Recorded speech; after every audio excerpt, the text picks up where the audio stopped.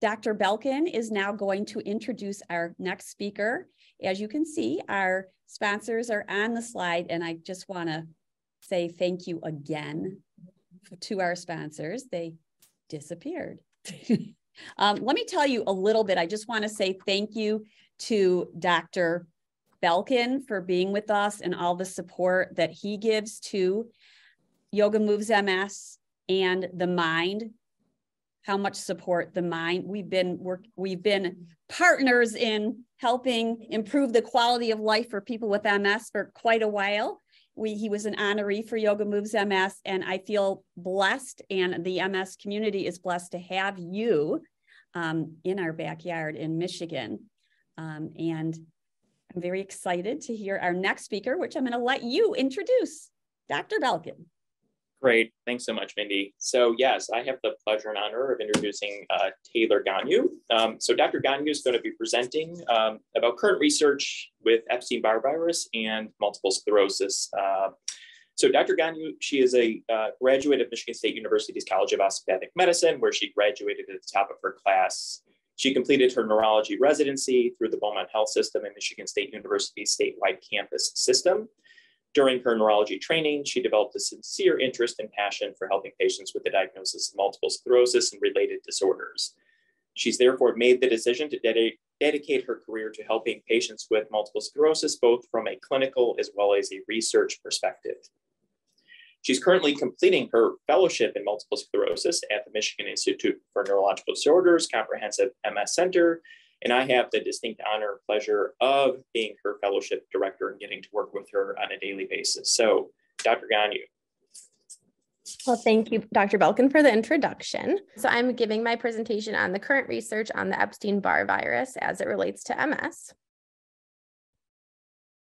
So the objectives today, we're going to talk about what Epstein Barr virus is. We'll discuss the evidence, review the study itself, talk about what it means, and then how it still leaves us with some unanswered questions. And I'm just going to say in advance, some of my slides do have a lot of detail. It's just for your information to review later, but I'll try to go through more of an overview and keep it as straightforward as possible, with hopefully some time for questions at the end. All right, so to start, what is Epstein Barr virus? It's actually a human herpes virus, and it infects about 95% of adults. So even though it affects about 95% of adults, still only a tiny fraction of those people will go on to develop MS. After infection, it does persist in kind of like a sleeping form in the B cells, and B cells are a part of our white blood cells that make antibodies. So it kind of persists in those memory B cells. It's transmitted via saliva. And then Epstein-Barr can kind of present a lot of different ways. So some people might have minimal symptoms, but it can also present as mono, which I'm sure many of us have heard of or been infected with. Mono symptoms can include fatigue, sore throat, swollen lymph nodes, swollen tonsils, and in some patients, they'll even get a swollen liver or spleen. All right, so what evidence do we have to support Epstein-Barr as a link to MS? So a causal role is supported by the increased MS risk after mono. You'll also get elevated blood antibody levels against these antigens for the virus. And then lastly, they did do autopsies on some patients with MS, and they took samples of the demyelinating lesions in the brain, and they actually found that some of these lesions tested positive for the virus. So now let's talk about this study. So the study was titled, Longitudinal Analysis Reveals High Prevalence of Epstein-Barr Virus Associated with MS. So in this study, there were 10 million young adults on active duty in the US military, and 955 of them were diagnosed with MS during their period of service. They found that the risk of MS increased 32 times after being infected with Epstein-Barr virus. They also checked levels of serum neurofilament light chain. That's basically a big word, but it's a blood test that kind of checks MS disease activity. And they found that this blood test was only increased after somebody turned from negative to positive for the Epstein-Barr virus. These findings suggest that Epstein Barr virus is a leading cause of MS. And at the minimum, it tells us that Epstein Barr is a necessity or is a necessary event to develop MS, which is pretty remarkable data and kind of the first time we've ever seen anything like this. So let's talk a little bit more about the cohort. So for help, the research team turned to the US military, where the US military collects regular blood samples. So they check people every 6 months for HIV screening. So the researchers were actually able to go back and use those blood samples. And if you think about that, so 10 million individuals getting blood tests every 6 months, that's going to translate to over 62 million blood samples that they had to analyze. In the end, it did take 2 decades before they had enough data to kind of run a statistical analysis. So the study ran from 1993 to 2013. I know the slides here, the pictures are a lot going on, but basically it's just to show you that there is a racially diverse population of individuals. There were more men than women in the study. And as we know, MS is a more female predominant disease, about 70% female, but nonetheless, they did have at least 32% female of the MS patients. And then about 5.3% of these individuals were negative for the virus at the time of the first sample. I know that doesn't seem like a lot, but when you have 10 million individuals, that does translate into hundreds of thousands of young adults. So now let's talk about the sampling itself. So like I said earlier, they took patients and tested them for Epstein-Barr. So there were 801 MS patients and 1,566 controls. One of the 801 MS cases occurred in an individual who was negative for the virus at their last sample. And at baseline, there were 35 MS cases and 107 of the controls that were negative for the virus. However, all but the one mentioned above did test positive for the virus before the onset of MS. And then the average time from the first positive sample to the onset of MS symptoms was about 5 years. I'm not sure if it's easy or difficult to see this graph, but basically what I was trying to show is that they also checked another virus called CMV. And this virus is similar to Epstein-Barr. They're both human herpes viruses. They're both transmitted via saliva. So they checked both of the viruses and then looked at risk of MS. So you'll see the blue and the green really separate with the Epstein-Barr, meaning they definitely showed the increased risk, but you really don't see that with CMV. And same thing, if you look down at the orange dots below, you can see that there really was no increased risk of MS with CMV. So how do we know that this is true of Epstein-Barr and not other viruses? So they actually tested over 200 other viruses to determine if MS could be related to dysfunction of the immune system from any virus, or if another specific virus would elicit that same response that Epstein-Barr does.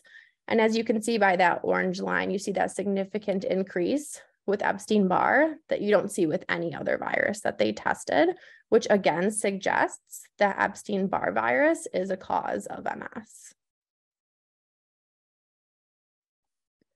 So now we're going to talk about, again, those serum neurofilament light chain levels. So again, that's a blood test that's reasonably accepted as a biomarker that represents MS activity. So that means that if you have high NFL levels, then you likely also have high MS disease activity. So they found that these levels increase as early as 6 years before symptoms of MS. And then in patients who were EBV negative at baseline and went on to develop MS, those levels were similar to those of non-MS controls, meaning there were no signs of MS activity prior to testing positive for Epstein-Barr virus. And you can kind of see that in this graph again, if you're able to see it, the green being MS, the blue being not, and seeing that the increase really came with MS. So this does indicate that EBV infection preceded not only symptom onset, but also the time of the first detectable pathologic mechanisms underlying MS. Okay, so how do we know that Epstein-Barr virus leads to MS and not the other way around? This slide is really wordy, but I'm going to try to summarize it the best I can. So basically, to explain a 32 times risk for Epstein-Barr virus, it's almost impossible for there to be an alternate explanation. You'd need something that would confer at least a 60 times increased risk of MS. And at this point, the existence of an unknown factor that could increase the risk of both Epstein-Barr and MS by 60 times or more than 60 times is unlikely. There are no good candidates or even hypothetical candidates that could increase the risk that much. So based on this data, it's conclusive that Epstein-Barr virus is, again, a necessary event to go on to develop MS. So I mentioned earlier about that one case, which I'm assuming you're all wondering about. So the one case that was negative for the virus at the last sample was obtained 3 months before the onset of MS. So the question is, could this potentially suggest that Epstein-Barr was not the cause? It could, unless we think a little deeper. So number one is, did this person get infected after the last sample was drawn? Like I said, it was 3 months prior. So did their infection come after that? Number one. Or number two, did they fail to test positive, meaning they were still exposed to the virus, but that, that blood test just didn't show that positive result? Or three, is there a chance that this patient could have been misdiagnosed with MS, meaning that they had something else that was, similar, kind of looked like MS, but wasn't MS? I think those are all really good questions, though obviously we don't have answers to them at this time. Nonetheless, I would say that the extremely low risk, MS risk in an EBV negative individual suggests that most MS cases are caused by Epstein-Barr virus, which raises the thought, could these potentially be prevented by a suitable vaccine? So what questions are still left unanswered? So like I just said, I think that one question, most of these things are being studied, but one question is, will vaccination against Epstein-Barr virus prevent MS, or could it potentially reduce the incidence of MS or change the course of the disease? I think that's a question we still don't have the answer to, but that hopefully there's research coming. The next question is, if we treat mono with antiviral medications against the virus itself, could that potentially reduce the incidence of MS, or again, could it alter the course of MS in any way? And then another unanswered question that I think we still have is, will treating MS with disease-modifying therapy that targets the virus, could that potentially alter the course of MS as well? So I think most of these things, they're starting to study and really look into, but I don't think that we necessarily have definitive answers for any of this yet. So before I go on to questions, I just want to, kind of summarize and reiterate. So I did say that about 95% of patients have been infected with the Epstein-Barr virus, but I just want to say again, only a tiny fraction of these patients do go on to develop MS. So just because, you or a friend develop Epstein-Barr virus or mono, that does not mean that you're going to go on to develop MS. However, on the other side, it does seem that based on, this paper and this data that we reviewed, that Epstein-Barr virus is a necessary event to go on to develop MS. So I think that's all I have. If there are time for questions, I can do my best to try and answer them. Thank you, Dr. Gonyou. There are a few. One is, I had infectious mono when I was 15. My MS symptoms didn't start until I was about 56, diagnosed at 58. Is this normal? So I don't know that I can entirely answer that, so I'll do my best. But my understanding is there's not one specific time that leads to MS, or that is, time from diagnosis and time to MS. From this paper, they just said the average time was about 5 years from the last blood sample to testing positive. But based on this paper, that's kind of the only information I have to try to answer that question. Thank you. Next question. I'm a father with MS since 1998, and my daughter has tested positive for mono at age 9. In parentheses, she wasn't kissing anyone. Will she definitely develop MS? Nope. So just because you have MS or a family member has MS, and then you develop mono, that absolutely does not mean that she will go on to develop MS. Even though, 95% of adults have had MS, and, most of us do not, or have had not MS, sorry, have had Epstein Barr virus, but most of us still don't have MS. So that does not mean that she will get it. No. But could it? Is there a correlation? I don't ever have a crystal ball to know, obviously, this paper shows that EBV potentially increases risk for MS, but it doesn't mean that she would get it. But again, 95% of us have had MS or have had Epstein Barr virus, and not nearly that high percent develop MS. This is related. I have MS and my daughter has had mono. What does she have to do to avoid developing MS? So far, there's nothing specific that I know of that we can, do once we've had mono to prevent MS from developing. Like I said, there's a lot of things that they're researching, and if they find something, that potentially changes the viral course, I'm sure it will be in the news and many of us will know, but right now there's nothing specific that I know of. Hey, let's see. If daughter had EBV past, I have MS, should we test for SNFLs, neurofilament light chain? So that's kind of a biomarker that it's reasonably accepted, but it's not something that is necessarily easy to routinely test for. So I don't know that I have an answer to that either. Sorry. I would say that, you know what, it's good to say that we don't have the answer yet. Yeah, we don't have all the answers. Why did they give you a crystal ball when you graduated? I wish I had one. Did they tell you they were going to? I wish. If over 90% of people have the Epstein-Barr virus, why is it considered a cause of MS? So because when they tested, patients that did not have Epstein-Barr and those that did, they found that in order to have MS, it was almost a necessity to have tested positive for the virus. Okay. What is the test for Epstein-Barr? Do you mean treating MS with DMD will treat the Epstein-Barr virus?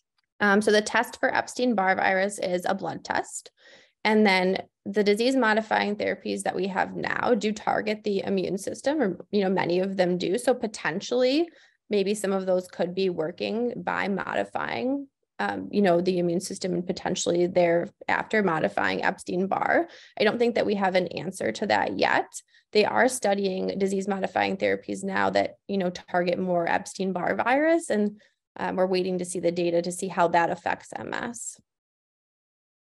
Okay. What do you think is a credible online resource to find future information?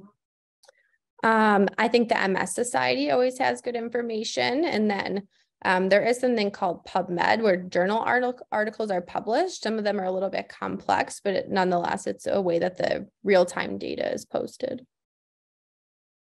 Okay, I see I missed one other one. Can a fresh herpes outbreak trigger an MS episode?